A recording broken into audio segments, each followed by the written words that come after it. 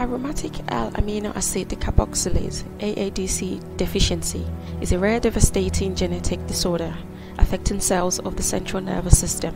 This disorder is associated with hypotonia, dystonia, movement disorders, especially oculogyric crisis, developmental delays, and autonomic symptoms. Symptoms usually appear in the first year of life.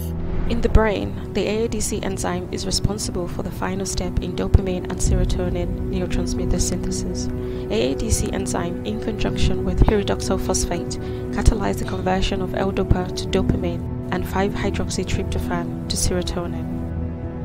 After synthesis, the neurotransmitters are then released from a presynaptic neuron and bind to the receptors on a postsynaptic neuron, thereby play an active role in motor function, behavior, and learning. However, in some people, the AADC enzyme is deficient. Mutations in the dopa-carboxylase DDC gene cause AADC deficiency, since lower concentrations of the enzyme is being produced. This prevents the enzyme from carrying out its normal activity, therefore reducing the amount of neurotransmitters produced and their relative concentration.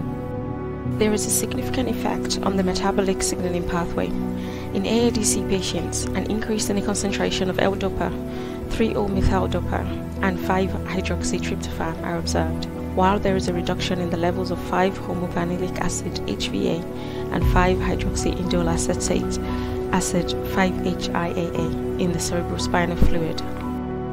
High levels of some metabolites in the blood, such as 3-OMD, are emerging as a subtesting method for AADC deficiency. Currently, AADC diagnosis is confirmed by genetic test and either a decreased enzyme activity in the blood or a characteristic cerebrospinal fluid profile.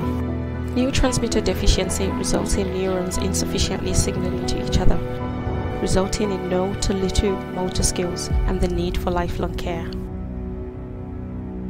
PTC Therapeutics is investigating ways for treating this rare disorder to help children and families living with this devastating disease.